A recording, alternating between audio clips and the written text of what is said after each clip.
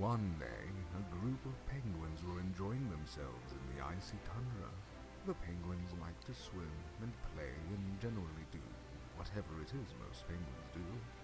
There was one particular penguin, however, who was different than the rest, and he also was the littlest penguin. Welcome to the Littlest Penguin, a Newgrounds game. Let's see here. Click in. Okay, there we go.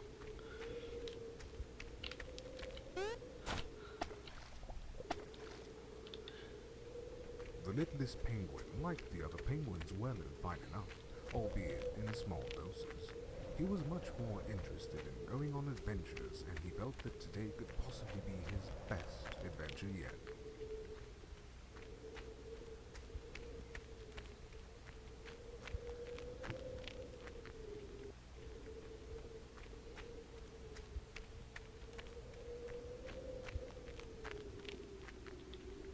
Just then, he discovered a very old, very sick penguin lying next to a large stone.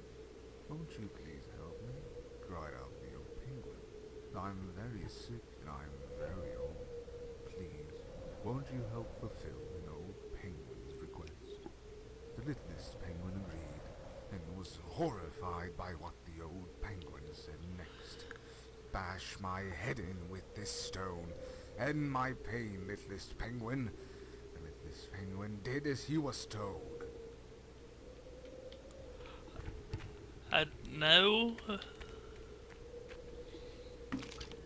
Something began to stir inside the littlest penguin after that. Suddenly, a rush of emotions he had never known filled him, thrilled him like nothing had ever done before. "This feels like heaven!" cried out the littlest penguin, who set out freshly driven, giving new direction to his adventure. If killing just one penguin felt that good, he thought to himself, "I wonder how it would be if I killed 10 penguins." And off he went to test his theory. This way? Tell me to go back. Oh god, this is Making of a Murderer Penguin edition. What? Where'd you get that? Came upon a small group of his peers. "This will do," he thought to himself. The first one went down quickly, far easier than the littlest penguin would have thought. This spooked the others, but to his surprise, the littlest penguin found the more they ran, the greater his satisfaction when he finally beat them down. And beat them down he did, until the last of them were reduced to little more than a red stain in the snow. God, I knew about clubbing seals, but not penguins.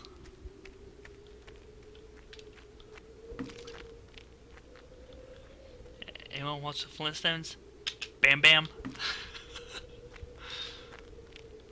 As he moved through the crowd in order to reach the other side, the littlest penguin felt the eyes upon him. The other penguins began to grow weary of him, shifting their gaze as he walked by. "I do not like the way they stare at me," thought the littlest penguin. "I do not like it one bit. Perhaps, after I kill them all, I shall make a fine necklace of their eyes." This thought occupied the littlest penguin as the others wobbled nervously around him. "And perhaps a crown made from their beaks, so all can see and marvel at how beautiful I am." I'm thinking something's wrong with this penguin here. I'm thinking something's wrong.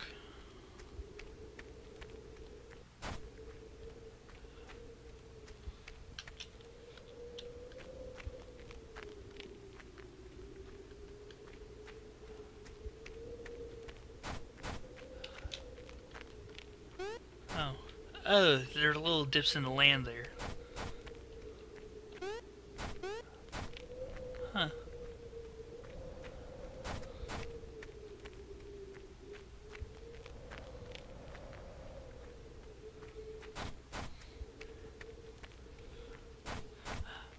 Oh, hey, a research station. Arctic Research Center. Outpost number 0450.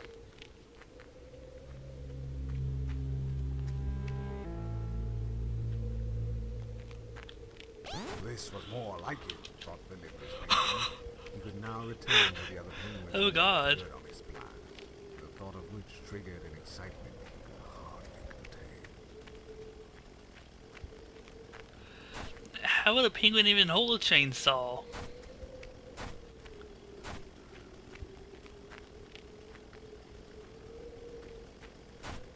Oh God.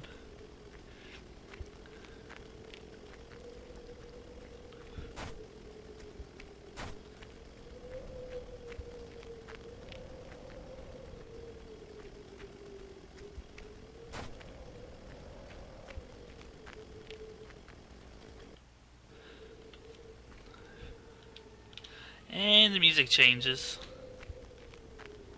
Faster and Oh faster God, they just fell brilliant fall in half. filled the air. Again he would slash at them, and again they would cry out. Some attempted to vainly cram their entrails back inside. Others simply fell apart where they stood. The Littlest Penguin was thrilled. Oh, how he wished this moment could last forever. The screams, the panic, the rapture that pulsed inside of him. He could no sooner explain the magic behind his elation any more than he could bring himself to stop. Not until every last penguin had been split apart.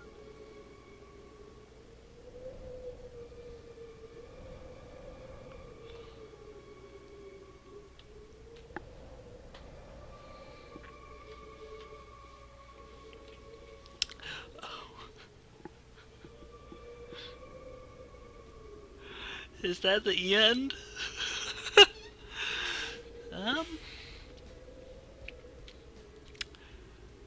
For a game titled The Littlest Penguin, I wasn't expecting something like this. Oh gosh.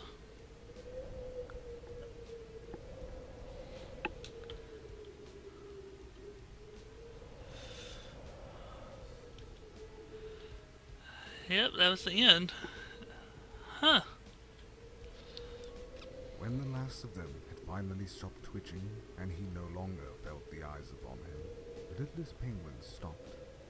Breathing heavily, he surveyed the destruction he had wrought. They were all so beautiful now. Too beautiful, in fact. The ecstasy felt by the Littlest Penguin slowly faded, and an undeniable sense of emptiness began to take its place. It's not fair, he thought. They are all so beautiful now. Why can't I be beautiful like them? Why must I be the only one? It isn't fair. It just isn't fair. The Littlest Penguin looked at the chainsaw. The blood dripped off the teeth of the blade, almost glistening in the moonlight. Suddenly, the Littlest Penguin knew how to feel beautiful like the rest. He knew then what it was he must do.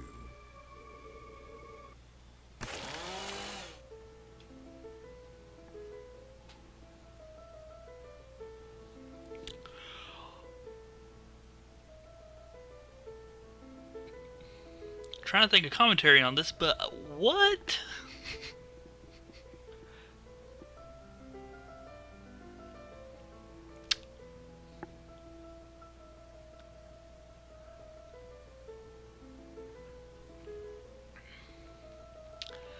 What is... Oh, spacebar starts me back at the beginning. Okay. Thank you everybody for watching. Drop a comment down below. I have no idea about this.